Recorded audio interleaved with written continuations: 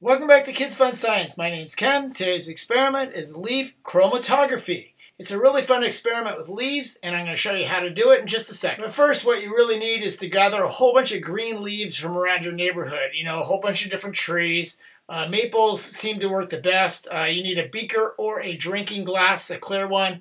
Bowls, hot water, so adult supervision, have boiling water, some rubbing alcohol, and coffee filters. And I'll show you how it's done. So I gathered about 8 different types of leaves, some multiple different green leaves to some of the color changes that we're seeing here in Northern California. One's starting to change a little bit.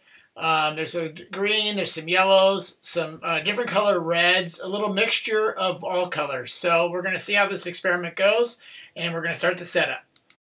So take the leaves and you cut them up or tear them up into small pieces. I just use scissors. Once you have them cut up, you can smash them like I'm doing. You don't have to, that's optional.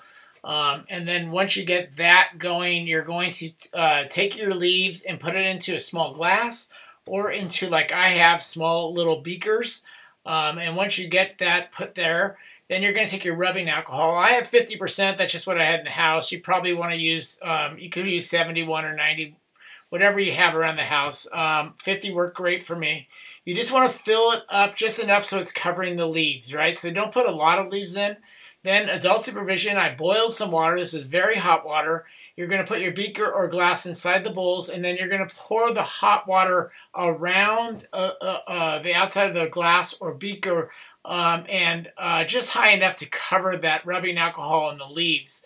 Now, a little side, you can put saran wrap or plastic over each beaker or glass to hold in the rubbing alcohol from absorbing. I did not do that and it came out fine. You're going to wait 30 minutes now in the hot water, and then after that we're going to, you could cut your coffee filters into about 1-inch, 2-inch strips, put them into the beakers. Mine just stood straight up. Most times you hang them.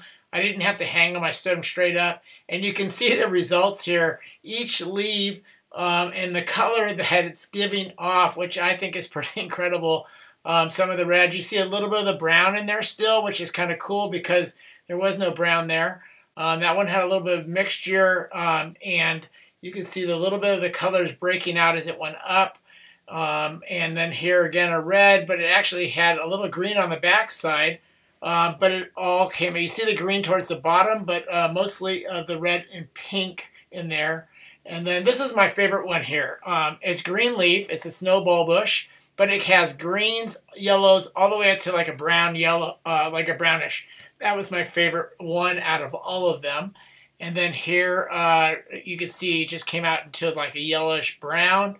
Every leaf is unique and different. So anyway, I hope you enjoyed this experiment. If you did, please subscribe, as I do try to do weekly experiments, and to click thumbs up. It really does help.